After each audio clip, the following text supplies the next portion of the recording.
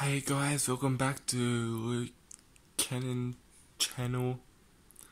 Making a video today about the opinion on Kurtis Patterson into the team.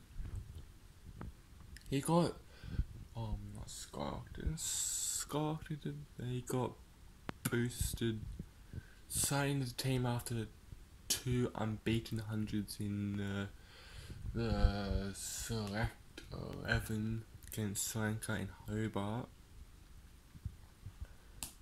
He's picked the spot of Will Podolski. I reckon it's good for him. It's good for him, and they've actually picked some on form for once.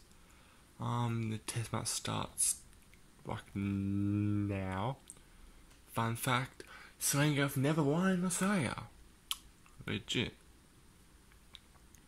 But is it unfair for Hill to be selected and then all of a sudden someone just goes bat in the team, first cap playing in Brisbane?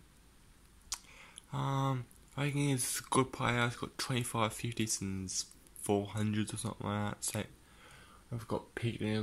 Got a big 100 in Shield cricket before he came here. But